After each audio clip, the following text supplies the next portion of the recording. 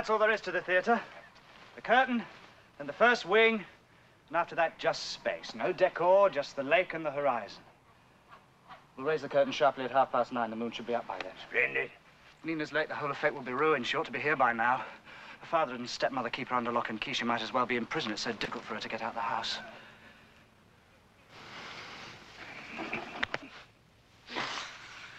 Oh, your hair and beard are very untidy. Oughtn't you to go to a barber? It's the tragedy of my life. When I was young, I always looked as if I'd been drinking heavily. You know what I mean. I never had any success with women. No, indeed. Why is my sister in such a bad mood? Why?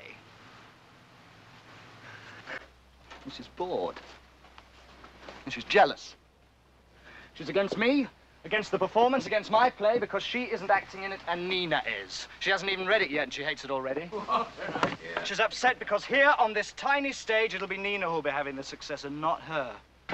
She's a psychological phenomenon, my mother. She has talent, there's no doubt about that. She's intelligent. She's quite likely to break our heart over a novel. She nurses the sick like an angel. But you just try saying one word of praise about the great Deuser when she's around. Oh! You mustn't praise anyone but her. She's the one you've got to write about. You've got to be amazed at her remarkable performance in La Dame aux Camellias and the fallacy of life. You see, here we are in the country, and there's none of this fuss and flurry, so she's bored and fractious. We're her enemies, every one of us. She ends up by disliking everything around her. And she's superstitious. She's scared to death of 3 candles and number 13, and she's miserly. She has 75,000 rubles in the bank. I know that for a fact, but you ask her for a loan, she'll cry her heart out. You have it fixed in your head that your mother doesn't like your play, and that makes you anxious and so on and so forth. You mustn't worry like that. Your mother adores you.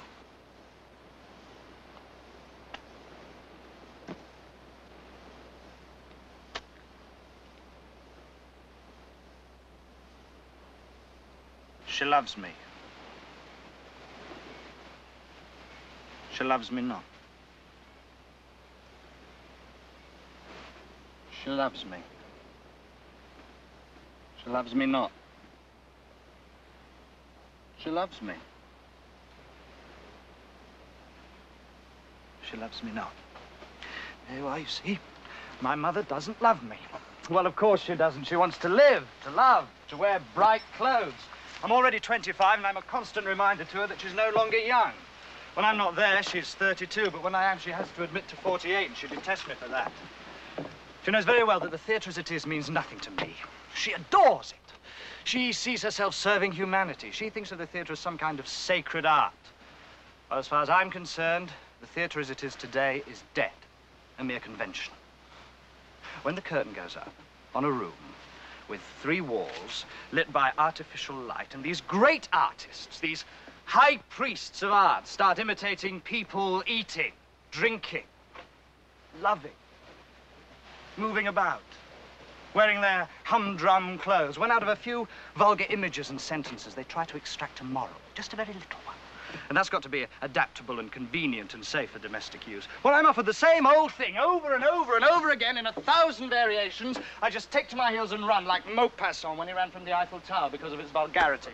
You can't do without it. Without the theatre, I mean. We need change. We need new forms. And if we can't find them, it would be better to have nothing at all.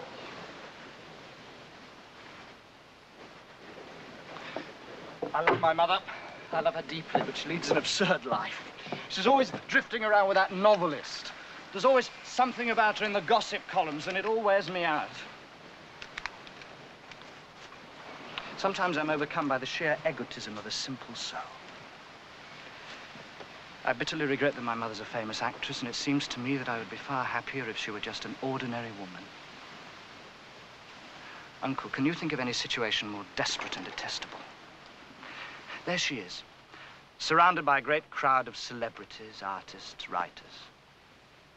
And out of the whole lot, I am the only non-entity.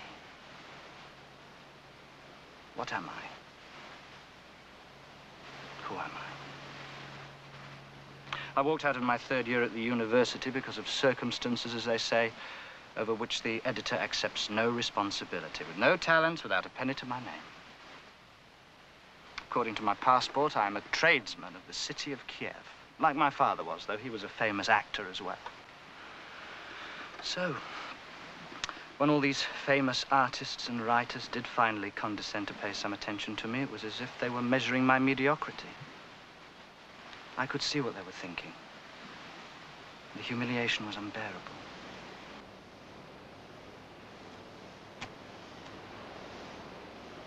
By the way, do tell me, what do you think of that novelist? I can't make him out somehow. He hardly ever opens his mouth. He's intelligent, naive, perhaps a little inclined to melancholy. He's decent enough.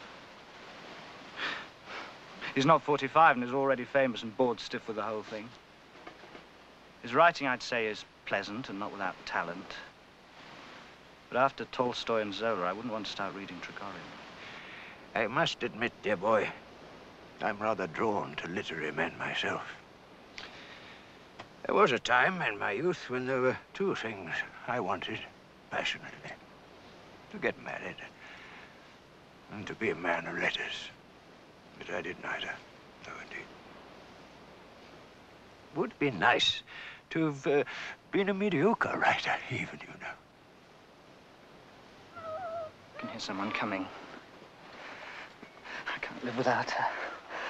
Even the sound of her footsteps is music to me. I'm so happy, so wonderfully happy.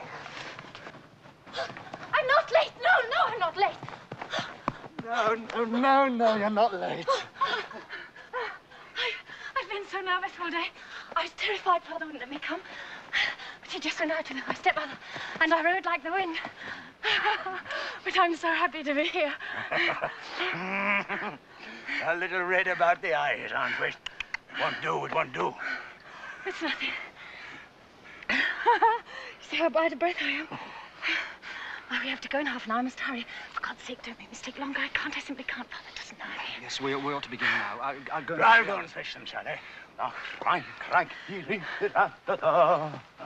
Die waren in Russland gefangen. One day, I started singing like that, and an assistant public prosecutor said to me, I say, Your Excellency, you've got a powerful voice. Then he paused and added, but an unpleasant one. Father and his wife don't like my coming here. They say the atmosphere is too bohemian, and they're frightened I want to become an actress. But I'm drawn here to the lake.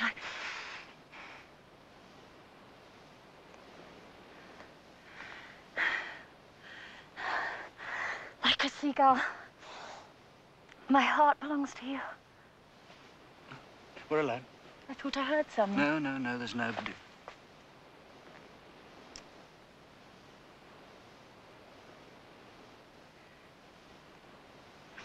What kind of tree is that? An elm. Why is it so dark? Well, it's almost night time. All things grow dark by now. Don't leave early, I implore you. What can I do? How can I help it? Shall I come back with you, Nina? I'll stand in the garden all night, looking up at your window. No, it's impossible. The watchman would see you. Tristan wasn't used to you yet. He'd start barking. I love you.